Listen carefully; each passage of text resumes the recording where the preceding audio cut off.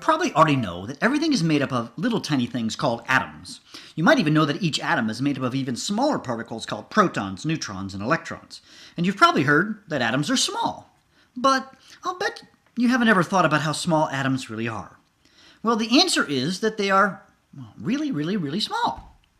So you ask, just how small are atoms? Well, to understand this, let's ask this question. How many atoms are in a grapefruit? Well, let's assume that the grapefruit is made up of only nitrogen atoms, which isn't at all true, but there are nitrogen atoms in a grapefruit. Well, to help you visualize this, let's blow up each of the atoms to the size of a blueberry. And then how big would the grapefruit have to be? It would have to be the same size of, well, actually, the Earth. That's crazy. You mean to say that if I filled the Earth with blueberries, I would have the same number of nitrogen atoms as a grapefruit? That's right. So how big's the atom? Well, that's really, really, really, really small. And you know what? It gets even more crazy. Let's now look inside of each atom. That's the blueberry, right? What do you see there? In the center of the atom is something called the nucleus, which contains protons and neutrons. And on the outside, you'd see electrons. So how big is the nucleus?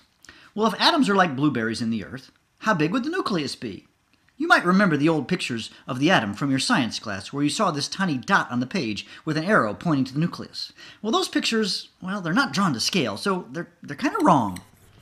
So how big is the nucleus? So if you popped open the blueberry and were searching for the nucleus, you know what? It would be invisible. It's too small to see.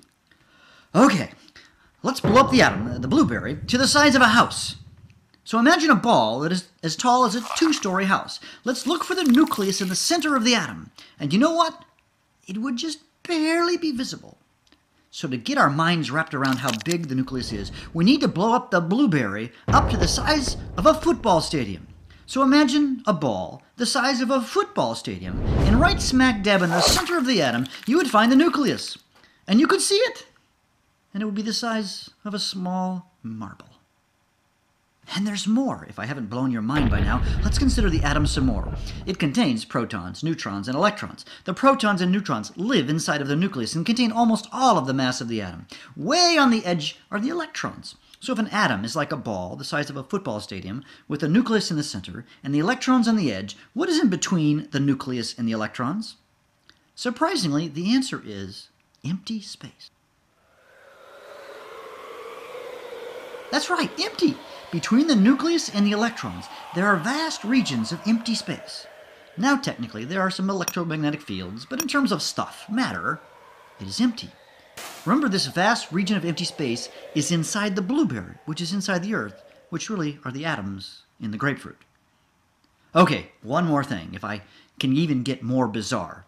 Since virtually all of the mass of an atom is in the nucleus, now there is some amount of mass in the electrons, but most of it is in the nucleus. How dense is the nucleus? Well, the answer is crazy.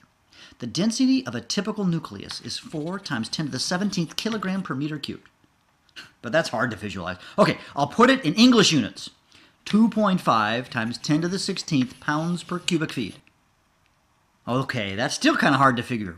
Okay, here's what I want you to do. Make a box that is 1 foot by 1 foot by 1 foot. And let's go and grab all of the nuclei from a typical car. Now, cars on average weigh 2 tons.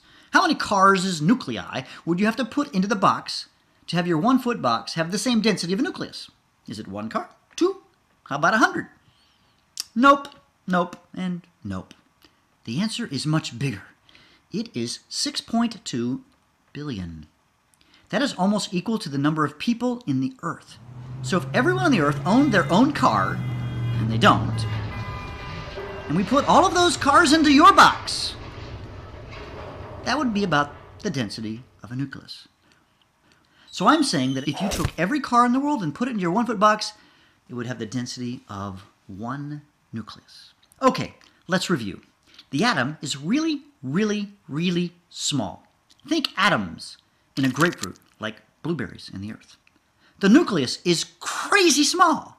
Now look inside the blueberry and blow it up to the size of a football stadium, and now the nucleus is a marble in the middle. The atom is made up of vast regions of empty space. That's weird. The nucleus has a crazy high density. Think of putting all those cars in your 1 foot box. I think I'm tired.